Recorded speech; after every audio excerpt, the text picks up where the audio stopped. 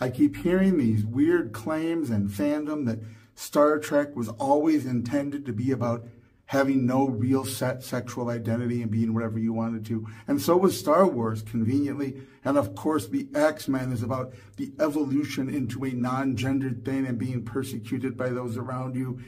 This is hogwash, of course. Let's grab the X-Men in particular. So Homo Superior appears on the scene in conflict with Homo sapiens, the same way that Homo sapiens had to struggle against Neanderthals, etc. Maybe this is about the superior Aryan white race emerging into a world of partial human Untermensch and the struggle to survive in all of that muck to an increasing Aryan racial and cultural order.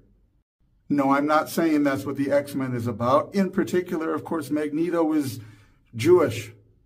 But surprise, surprise, what great human stories really do is they capture the human story in a way that is relatable by anyone, for any reason, from anywhere. You can always see yourself in these people's struggles because they are inherently human struggles apart from identity. So how one looks at it is different than how another looks at it.